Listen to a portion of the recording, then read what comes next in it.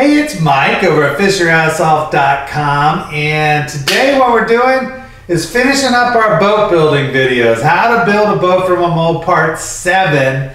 This boat's almost done. So I'm gonna finish the rub rails, get that all the way around. That's a pain. That is a pain. Those things are kind of hard to do. Get everything faired in exactly the way I want it for the final paint job. Get everything looking real nice. I got some sea deck I'm gonna put on there. I got lots of different things. I got like rollers, and I got all the sea decking that I put down on the floors and everywhere else. I got to put down the non-skid stuff on the parts that aren't sea decked. What else I got to do? I got to put the engine on there, right? Still waiting on the engine. Still waiting on my trailer to be done. But then I'm good to go. I just got to get it inspected and start fishing my ass off again like I want to do. This boat's really cut into my fishing time, so I'm hoping it's going to make up for that once it's all done, and I'll actually make it all back and then some. But that's the plan. So this is going to be the last video on the bolt mold thing. So hope you enjoy it, and I hope you learn something. All right. Bye-bye. All right, the plan for today is to get these tracks up here onto the boat so I can put this rub rail on there and at least get the rub rail and stuff going. So here's where I'm at right now. Just getting started, kind of feeling my way around it. But on these corners you got to kind of, this stuff's pretty rigid. You can't just bend it. But here's what it's going to look like. Just like that. So it's going to cover most of this mass, almost all the mass, which is what I want. So there you go, just like that. Pretty nice. And I had to do some more fairing, trying to get these seams to look a little bit better. Got some over there, got some places there I need to fix up, here, there, but really just trying to get all the cosmetic stuff going. I got the next couple days off, so hopefully I can get a lot of work done. But that's where I'm at for right now. Alright, so I got my tracks up. Here's the way you got to do the corners. I tried doing full pieces, it just didn't work. There you go. Get your whole track done like this. I use 1¼ stainless steel screws. Pan heads, I think. Yeah. And there you go. So I started putting the rub rail on. It looks real good, I think. Yeah, real good here. So that's how it's going to look with the end cap and everything. So it covers all that mess I made by having all these different layers. And when you do this rub rail stuff, you basically, let me see if it's going to work. You basically just pinch it on like this. Just pinch it on. Ugh, really hard to do. But that's all you do, is you just push like this, and it snaps right around it. But yeah, I'm pretty happy with it. I am pretty happy with it. It's been pretty tedious. It took me a couple hours just to get these rails on and get them right and just everything. So next I'm going to smooth all this fairing I did and get this thing primed and painted, and then finish putting the rub rail on. So that's where I'm at. Well, getting pretty close to the finish line here. I'm just trying to fix the last rails going on there pretty well.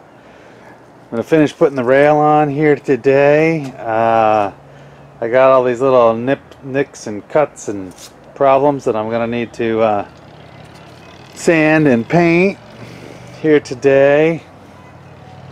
From here up to basically about here is going to be all sea decking.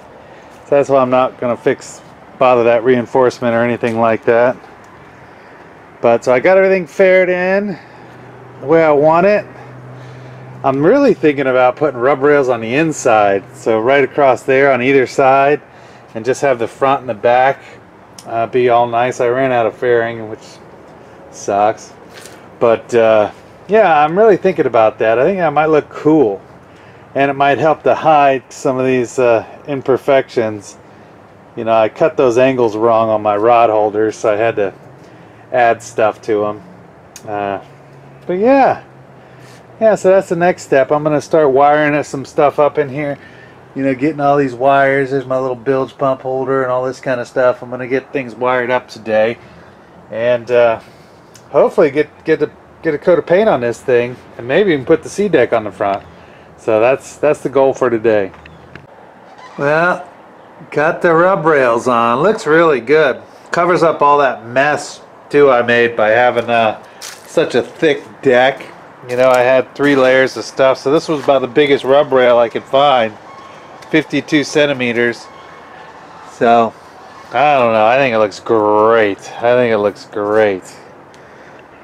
So now I just have to finish making the inside there. I decided I was just gonna ferret in instead of, I was gonna put a rub rail inside just to cover all that mess, so you can see all the mess right there. It's a layer of Nitacore and then a layer of transom stuff and then another layer of Nitacore. So I really overdid the decking, but I wanted it to last forever. Didn't want to think about it ever messing up. But yeah, it looks pretty good. It looks real good. So now I just gotta figure out what I want to do up here. You know, if I want to put sea decking there or just make this look nice, but that looks horrible right now, so I got to figure out what I want to do. But yeah, I'm real happy with it. I am real happy. It's looking great. Look at that. That is a good looking bumper right there. Okay, so I'm over here, got everything ferreted in that I want to. I was going to put rub rails in there, but I decided just to make them nice enough to paint, so just made all that real nice. So I got a bunch of rub rail material left over, like 30 feet of it. But there you go. Yeah, just doing some fairing. I'm going to add those these little U-bolt hook things right up front here, so I can attach I don't know, anchor ropes, coolers, whatever. Yeah, so there we go. Just getting everything all touched up, but looks real good. Yeah, I mean, look at this bad boy. That looks like a legit boat. You know, you'd be hard to tell I had no idea what I was doing the whole time. So I got my sea deck for the front here. This is some of the camo stuff. These are 40 by 80 sheets you get. They're expensive. I think it was like $178 for this stuff, so it's pretty expensive stuff, but I wanted it to be broken up. I have the straight gray for the back, and so I got this for up front, kind of make it look better. I think it's gonna look good. Nice little piece like that. I gotta trim these sides the way I want it, and figure out how to stick this on without screwing it up, because I know once you get it on there, probably not coming off. So I'm gonna go ahead and tape it down, and then cut the shape for the outside of it. You know, with my razors here, and yeah, see if I do it right. So let's just see how this works out. I might waste $178 right in 5 minutes. All right, I got it cut out the way I want it. I think it looks pretty good. I think it looks real good, actually. So nice big pad up front here. I think that's pretty cool. So it's cut out the way I want it. Now I just have to get it on there straight. Oh my God, this is gonna be a pain. This is gonna be hard. That's a big piece of stuff right there. But so that's what I want it to look like, is this. So we'll see. We'll see. Okay, so what I got done is I got this part set down, stuck down, so it should be good. But like anything, you know, when you're doing this, you gotta make sure there's no air bubbles in it.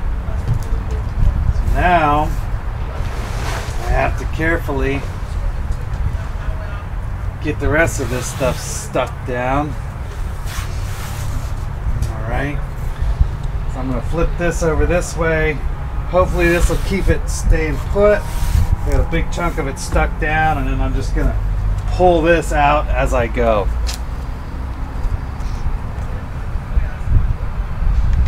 I skipped a step. You gotta clean it with acetone first. I forgot to tell you that part.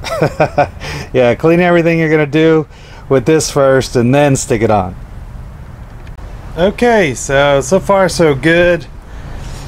I'm basically just pulling the backing off of it a little bit at a time, and I say a little bit, just a couple of inches, because like I said, this is a $200 piece of stuff by the time you get it shipped to you, so I better like it.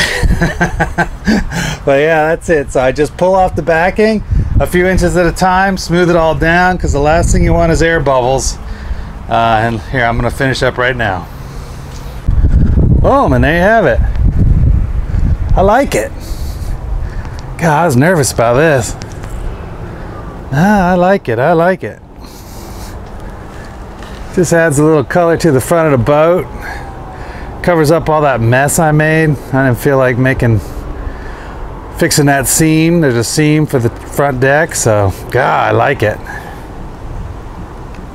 So I got some of this camo scrap left over. I got this gray stuff too. I think I'm gonna kind of put that right in the middle like that. I think that looked pretty cool.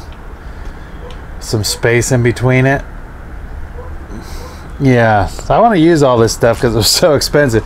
So what doesn't come up top and look good, I'm gonna put back underneath just to make things not rattle. So I'll be putting some underneath the back here, and I'll put some up underneath the front just for the anchor to sit on for the front and the back, or whatever I decide to do. So I'm gonna use this stuff up as much as I can, but I think that's gonna look pretty cool. Kind of break it up a little bit. Yeah, I'm real happy with the way that turned out. That looks good. Got a little cut in between it so water can just go right through the channels. I like it. I like it. So now I got that in the front. I got to put this ruler on here because I really didn't do a very good job with this seam, you know, putting those two together. But that'll hide some of it. I got to repaint it first because you can see all the primer and stuff showing through, so I didn't put a good coat on. I gotta finish making all that even anyways, get that all kind of sanded in there. Yeah, the back sanded in pretty well. This fairing I did. Gotta get that all painted. You know, all these pink spots need to get sanded and painted, but yeah, I'm pretty happy with the way things are going. That's gonna look cool, that big ruler right there too. So the other side is gonna have you know, my pole for pulling, you know, to push the boat around with. So I'll have clamps to hold that and everything, and the pole. And back here, I still got to get a pole and platform. I mean, used ones are like $400 or $500, so new ones $1,000. So I might as well just do something exactly the way I want it for $1,000 instead of trying to save $500. But man, that's looking great. This boat's starting to look cool. I like it. I like it a lot. I know I'm biased because it's my boat, but I really like it. I think it looks great. I think it's looking cool. I didn't cuss one time today either. Not once. So that's a good one too. You can tell I'm having a good day. Everything went perfectly. I can't even believe it. The sea deck's easier than I thought it was going to be. It really is. It has a lot of adhesion properties, so make sure you get it right. So I had lines drawn in the front and the back and the sides and everywhere, just so when you get that first part down, it's got to be perfect. Yeah, so this was a straight line, and you can tell I missed it by maybe 1/8 of an inch in the end. But hell, no one's gonna notice that once that line's not there. So, you know, that's pretty good. You know, it'll only be 1/8 of an inch off for a piece this big. It's 40 inches by 80 inches, so that's a big piece. I gotta put some in here. I just have the gray stuff like in the back that's gonna go inside here, and that's gonna cover up all that mess on the floor that I have. It's gonna look great.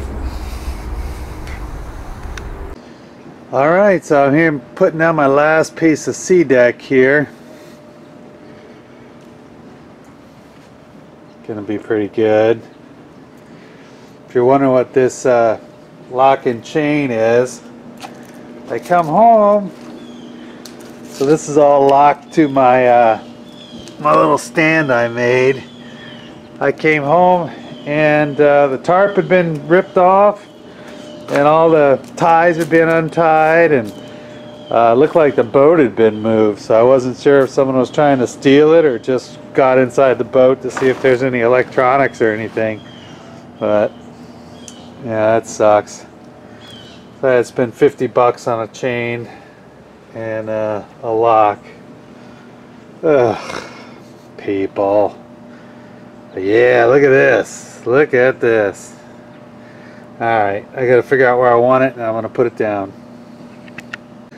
Well, that went much easier as expected than expected.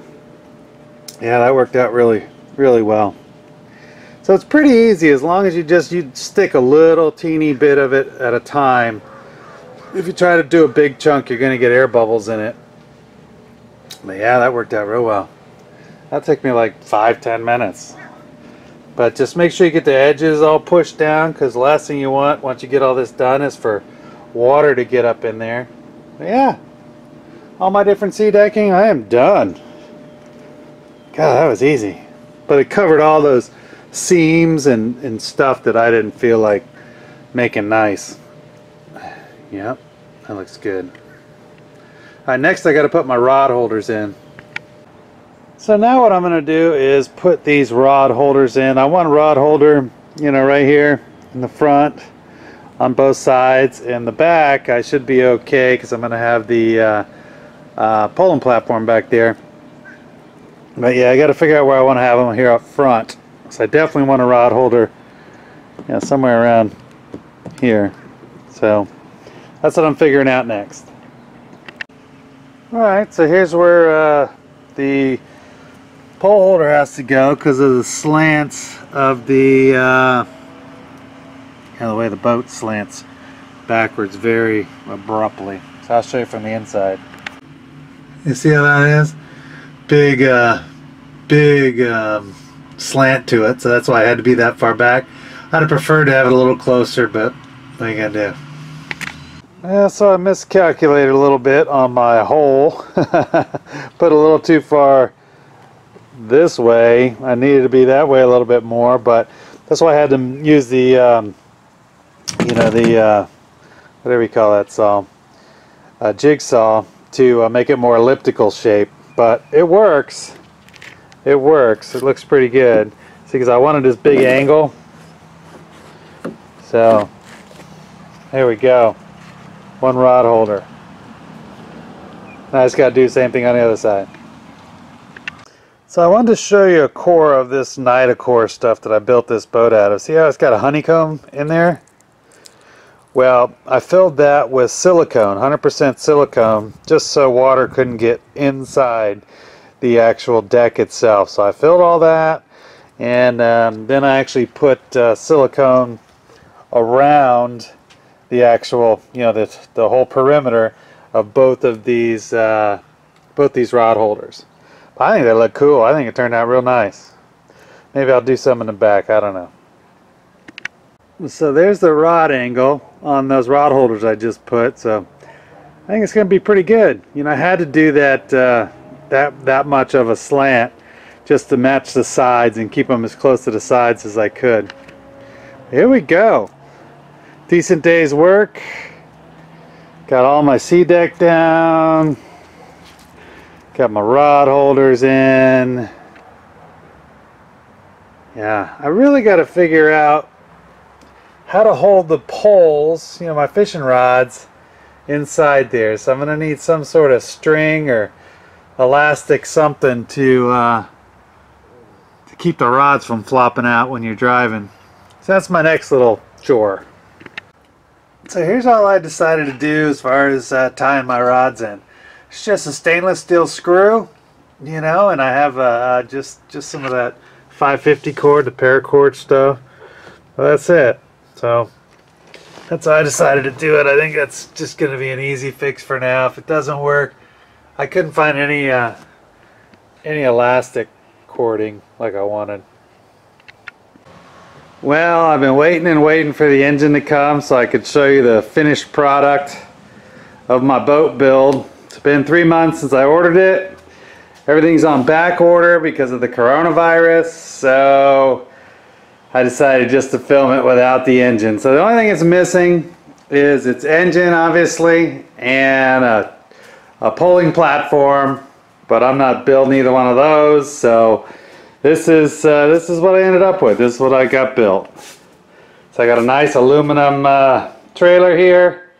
Everything's aluminum. It's got the torsion axle.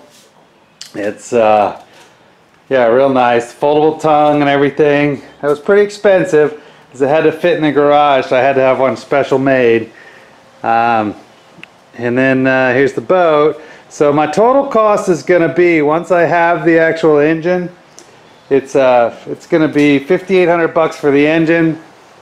So that brings my total cost to just under $20,000 is what the whole build is going to end up doing. I made about 2 G's worth of mistakes, so it would have been about $18,000, but whatever. What are you going to do? That's it. It's my cooler. I just got out of a salvage yard. Those are the ones that come in the Boston Whalers. It's $150, but there you go. There you go. So that's what it ended up looking like in the end. Mine is an engine and a polling platform.